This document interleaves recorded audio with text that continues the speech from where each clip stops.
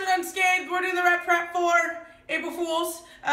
We don't have any jokes, but we think we're funny all the time, so I guess that works. I just wanted to say I'm really sorry for any confusion about tonight. The 5:30 class, I know we said we were just doing it for the open, but one, it's been a huge success, and two, I think a lot of people are benefiting from the mobility class on Thursday nights at 5:30. So I'm sorry we didn't overemphasize this, but we're going to continue to do it moving forward, okay? Like I said, I think it's super beneficial. So every Thursday night, 5:30 class will be mobility, okay?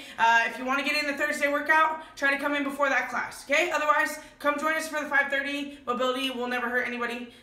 Maybe not, maybe literally, but it'll help you. It's a benefit, okay? The other thing we wanted to do, because we're wrapping up January through March, is kind of shout out the goals. I think we did this as some people hit their goals, but I just wanted to say great job to all these check marks. Okay, we're super stoked to see people reaching their goals. Unfortunately, myself and Jenna, this was not planned, but we didn't reach ours. That's okay. We rewrite goals to strive for them. If they don't happen, that's okay. One, we can either give ourselves a little bit more time, or two, we can kind of change our goals to make them either one, more realistic, or build upon them and just keep getting better, okay? So shout out to everybody that marked off their goals. Like I said, if you didn't, that's okay. Let's just move them over and get them the next 3-month cycle, okay? All right.